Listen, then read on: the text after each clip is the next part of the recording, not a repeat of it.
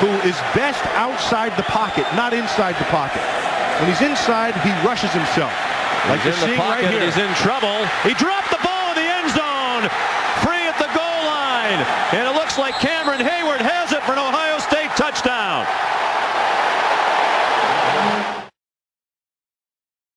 Tate Forcier on the field with Denard Robinson also on the field.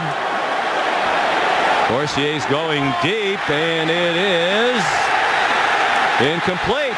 Intercepted. They wanted a call. Kurt Coleman came away with the ball. He was looking for Denard Robinson. Third down, 35-yard line, nearing 12 minutes to go. Ohio State leads by 11. Forcier throws it up for grabs, and it is intercepted.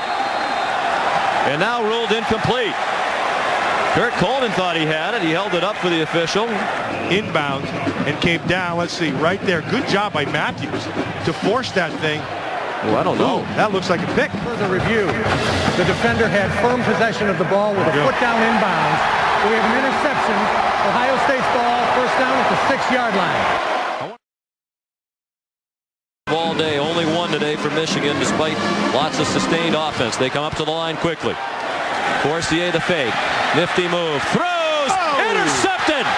Devon Torrance. Another critical error by Michigan.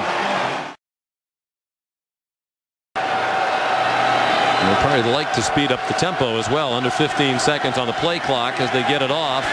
Forcier dodged the rush. Has a receiver open, but throws another interception to Thaddeus Gibson. He had a receiver open behind Gibson, but threw it too low.